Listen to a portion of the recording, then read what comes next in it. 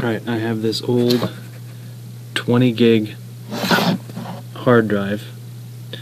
Ancient. Took it apart. Yep, I voided the warranty. Sorry.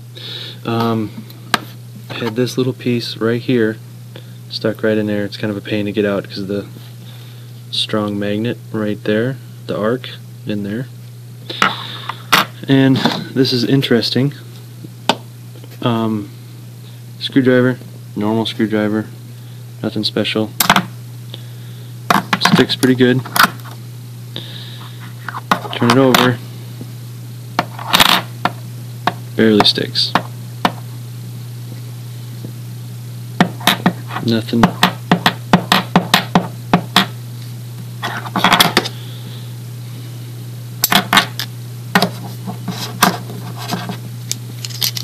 Difficult to get apart.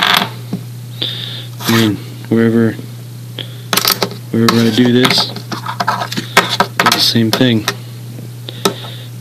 No tricks, nothing.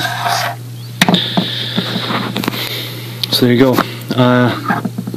I've done a little research, and from what I understand, this is a mu metal, Mu metal.